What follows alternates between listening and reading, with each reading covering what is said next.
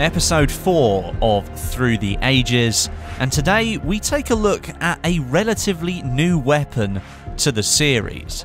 Making its first appearance in Battlefield Play for Free, this weapon has become a favourite of the player who likes close quarters combat, and that theme remains throughout all of its sightings in the series. Today we're looking at the AS-VAL. After Play for Free came Bad Company, Bad Company 2, Battlefield 3 and Battlefield 4. Made by the Russians, the weapon is technically classed as an assault rifle, but in the Battlefield series has taken on a couple of different forms, even appearing as a full variant in the Bad Company series, and that's where we're going to start. Here in Bad Company 2, the AS-VAL took the form of the VSS Vintorez, a very special sniper rifle. To unlock it, you needed to obtain 26,000 points using the Recon class, and the weapon came equipped as standard with a 6x scope and the iconic integrated suppressor. The reason it was so special is because it was a fully automatic sniper rifle, as opposed to the other, more standard semi-automatic or bolt-action rifles on offer.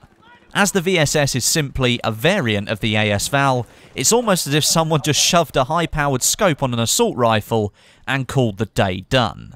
As such, the rifle saw a lot of close quarters action, doing 25 max damage inside 20 meters, and as the rifle was stuck in the Recon class, this meant on certain servers the amount of bushwookies running around as close quarters infantry was off the scale. The VSS was technically the most powerful weapon in the game, due to its high rate of fire, 600 rounds a minute, and the high damage model, max damage 25. Just like all other rifles as well, it could be equipped with the red dot sight or the 4x optic, making it much easier to use in close quarters as well. One major flaw in this otherwise awesome use case was the way the bullets performed. Unlike the weapons of similar setup, the submachine guns in the Engineer class, the bullets suffered from an increased spread when firing full auto, meaning the use of the weapon as an automatic rifle was really only viable in extreme close quarters. However, as with most weapons in the game, burst fire resets the spray penalty, which meant if a skilled player knew what they were doing, they could absolutely dominate the enemy in close quarters. It's safe to say here in Bad Company 2 that the AS-VAL or the VSS Vintorez is an extremely effective weapon if you use it completely the opposite way to what you're supposed to. Moving on to Battlefield 3 now, and the AS-VAL took on the role perhaps what most people will know it to be, a PDW. Despite the fact that it's still technically an assault rifle, the weapon is classified as an all-kit weapon in Battlefield 3, which falls into the PDW category. You needed to reach rank 45 in-game, and it featured an extremely high recoil rate. But it had a hidden secret.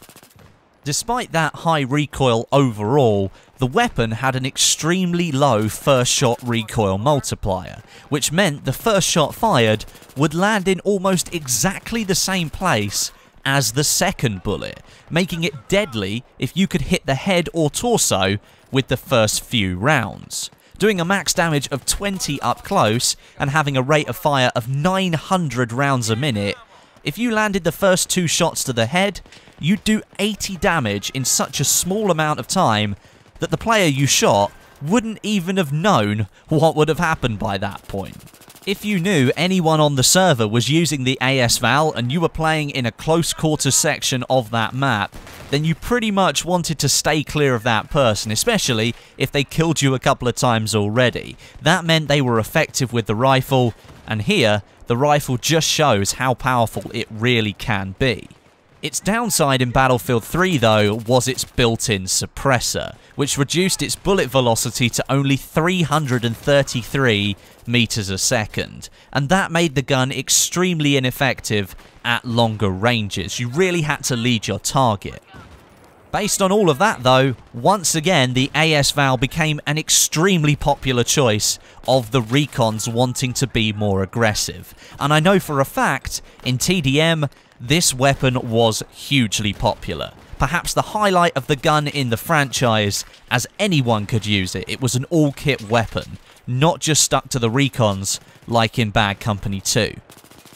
And finally, Battlefield 4. Compared to Battlefield 3, the weapon got an increased damage at close range from 20 to 30 max damage. That's quite high, but it lost its unique ability to land 2 shots in the same place. And this ultimately led to the weapon losing its larger appeal among the community, as it fell into line with the rest of the PDWs available in the game. You can attach the angled grip or the folding grip to try and help reduce the first shot recoil down again, but there is no real way to get it to truly perform the way it did in Battlefield 3. However, it is still a very effective weapon at close range with its 900 round rate of fire and high damage model, plus the integrated suppressor does keep you off the minimap at all times when firing, and some people underestimate just how powerful of a mechanic that really is. If you're not on the minimap and you're killing people behind enemy lines, maybe you've gone on a flank, then the enemy team aren't going to know you're there unless they physically spot you or see you on their screen. So having the suppressor on there all of the time is a very valuable asset to have. I think it's clearly apparent that the AS-VAL was most effective and most popular during its Bad Company 2 and Battlefield 3 days. I myself found it most useful in Battlefield 3 because of Noshar TDM, where it was an absolute powerhouse. I know a lot of other people that swore by the weapon too. Rival X Factor is one of those. But thank you very much for watching. I hope you enjoyed it. Don't forget to leave your suggestions in the comments for the next weapon on Through the Ages. And while you're down there, drop me a like as well. But until next time, my name is Westy, and I'll catch you guys in the next video.